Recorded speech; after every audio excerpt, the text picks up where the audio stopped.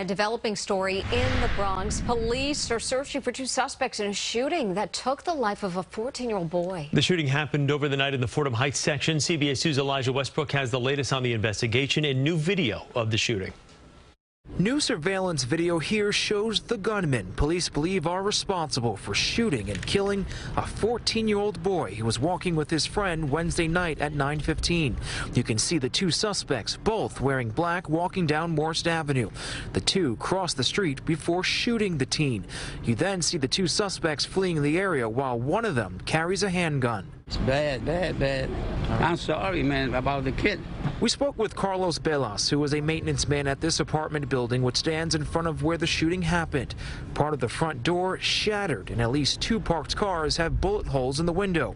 The sidewalk too disturbing to show as blood still remains.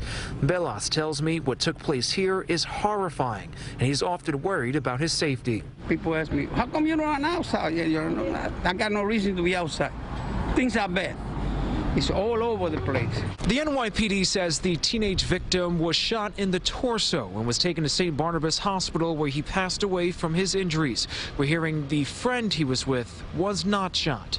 It's unclear if the victim and his friend knew the shooters or if it was a random attack. Again, take a good look. These are the people police are looking for, who they say stripped the life of a 14-year-old boy just weeks before the holidays.